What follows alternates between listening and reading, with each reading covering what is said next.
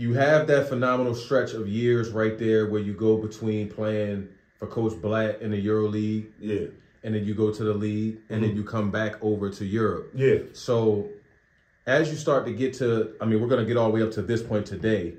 When you go back over there, what is kind of your mindset then? Is it what you just said, kind of just prolonging your career to make sure you just have the longest time that you could possibly play? Or are you just going out there and going for broke every season, or you try to get new contracts? Or how's your mindset now? I'm just competing, man. I mean, the biggest thing, like after the league shit happened, you know what I mean? I was like, I just want to go hoop. So COVID hit. So now the market is fluctuating, it's changing. So I go to a team that's in Turkey that just came up from second division. They won the first, and they needed some scores. So me, Tu Holloway, and Dwight Hardy is on the same team. So both my New York guys, and then me, you know, we had Jamel Higgins, one of my guys from Virginia, and then a few other guys, whatever, European. We had a European big. So it's us five. We go out there, we do what we need to do. We're trying to win games, but it's tough, you know what I mean? We got young Turkish guys, so they still learning the game and trying to figure it out, but we trying to do the best we can do to try to, you know, finish it out. But Tu kept it real with me. I'm like, Tu, I got a buyout too. So he like, man, he like, SK, he like, bro, you supposed to be playing twice a week, bro. He's like, me and White. He's like, me and White, son, we on our way out for real, you know what I mean? So I'm like, respect. He like, man, just do what you gotta do and go get that buyout. So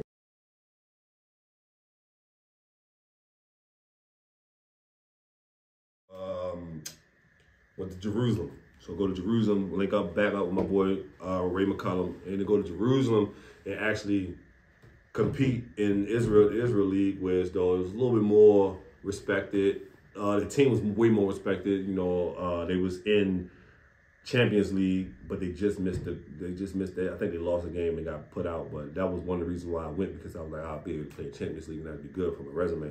But wound up going there and doing well, bro. Shooting, like I said, shooting 40%, being a scorer, being a pick and roll guy, showing up with pick and roll, and that's landed my job in Russia. So now I'm in Russia. So now we back on the level. I'm back on the level that I was on my first year with Black. Right. So now we got Eric McCullum,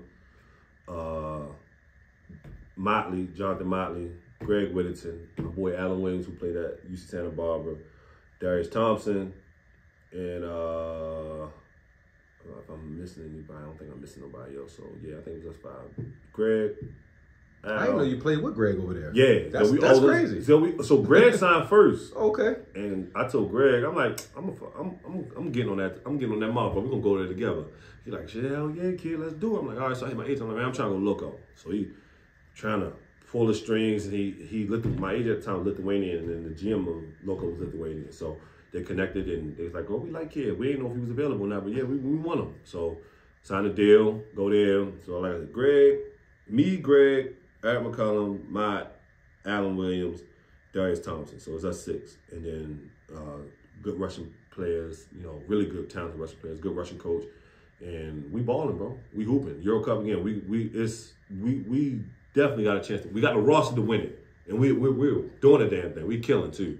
Eric and Mott both averaging 18, 19 points. I'm right behind them in third, averaging 13. Darius Thompson is averaging probably 11, 12 right behind me. Greg averaging like 9 or 10. You know, Greg was fighting injuries. Alan's come back off injury. So once Alan got rolling, 10 and 10, easy, with his eyes closed, you know what I mean?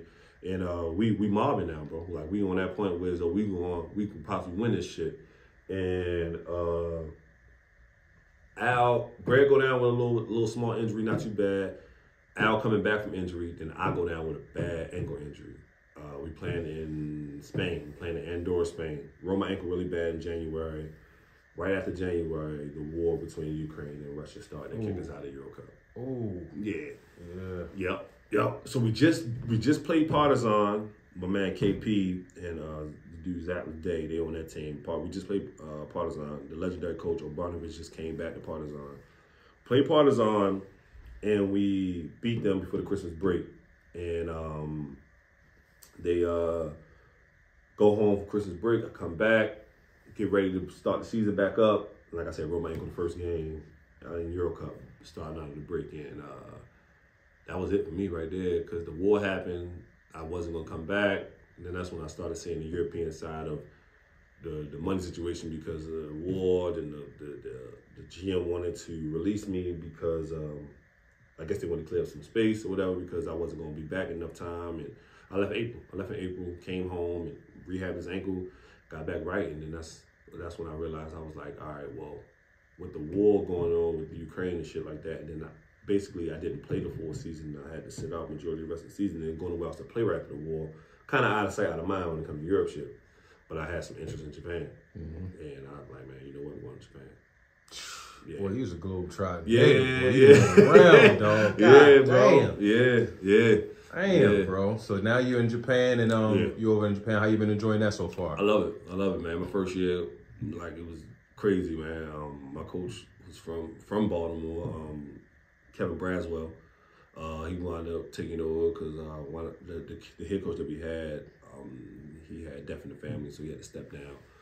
So coach took over and we started rocking. But mind you, I played half of that season, majority of that season with still a bad ankle. Yeah. But average 17, but still showed flashes of what I was. And then this year was the year. 11 games, averaged 23 points.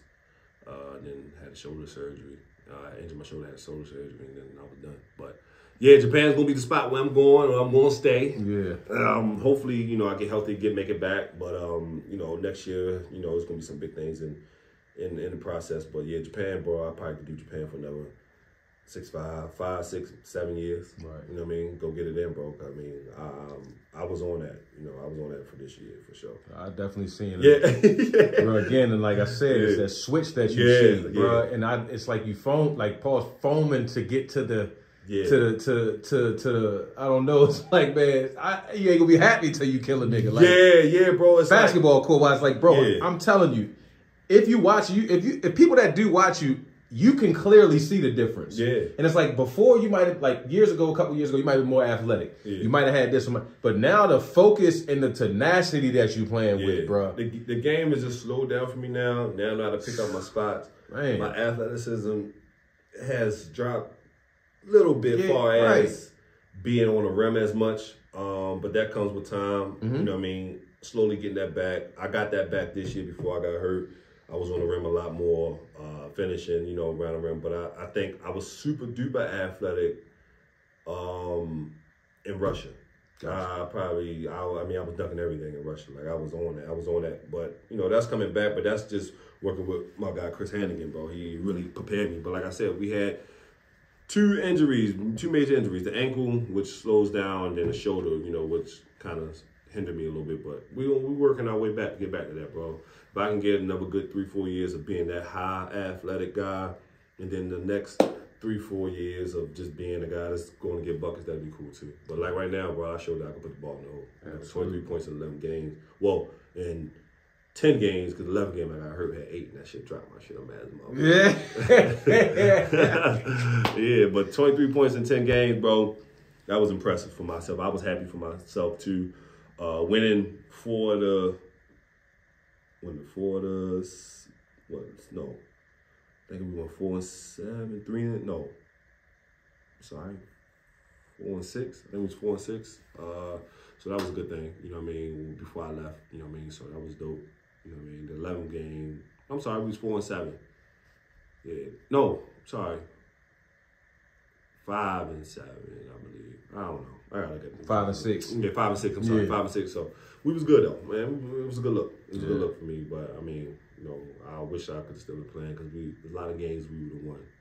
Some of the games that they should have won, we would have won. But I seen you was pissed off on Twitter saying a couple dudes was getting off with shit over there. Oh, they got off the hook. Yeah, they got off the hook. Yeah, a lot of dudes and they got off the hook. And they know who they are. They got off the hook. A lot of these dudes not like that, bro. They don't put in the work. Right.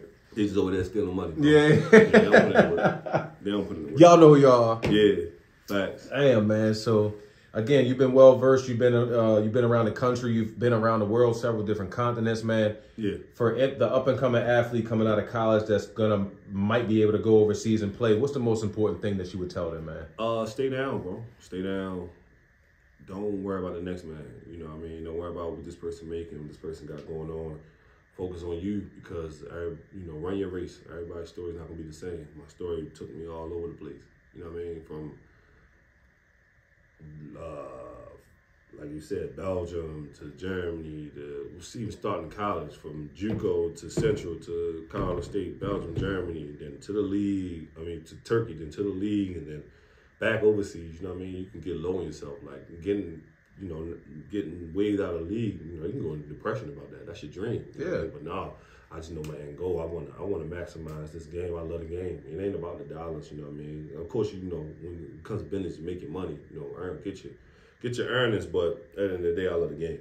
Absolutely. I love the game. So that's why I still do it. Like some dudes, like I said, some dudes get paid and come home and bullshit for 2 months and then, or a month, whatever, and then don't work out and then go back over and like, oh, I get in shape on the season and don't progress to get better. But they just lock in. But that's the thing. Some of these guys have been in that league for so long that they can get away with it.